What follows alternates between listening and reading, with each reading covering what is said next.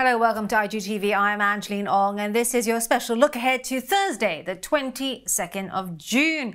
The set piece on Thursday is the Bank of England interest rate decision.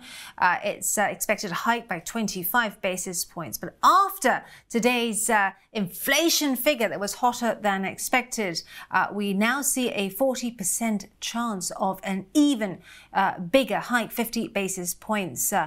Some are calling. Let's have a look at the chart here for you. As you can see there, the pound did head higher at the beginning and then had a bit of a wobble coming off slightly. Some market watchers saying this suggests that there's now a worry that the higher sterling and higher interest rates might get to the point where it starts damaging the broader economy. What we have to also look out for is anything the Bank of England says about future interest rate projections. At the moment, we are still seeing baked in peak interest rates for the UK somewhere just under 6%. Now, from the US, we have initial jobless claims data as well. The expectations there, 260,000, and existing home sales consensus for May, negative 0.5% month on month. And also look out for EIA crude oil inventories. From the Eurozone, we have consumer confidence flash figures forecast to rise to negative 17 in June from negative 17.4 in the previous month, just pushing up the euro versus the dollar across there for you. Has been quite a climb in this cross from around the March period up to that level here, which is 11,090 around the beginning of May before it swung back down again.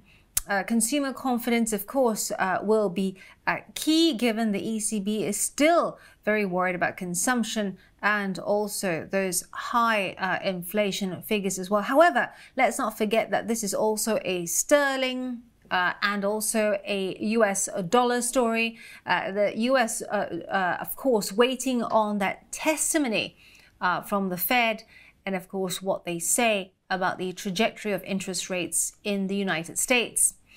On the earnings front, we have full-year earnings from Mulberry. Just checking on the chart here for you. Mulberry has not been completely protected from the cost of living crisis and weaker consumption.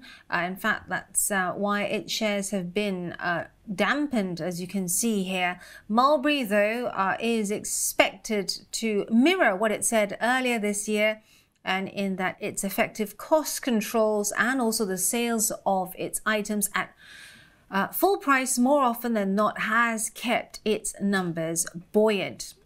And last but not least, we have Whitbread, another consumer-related stock.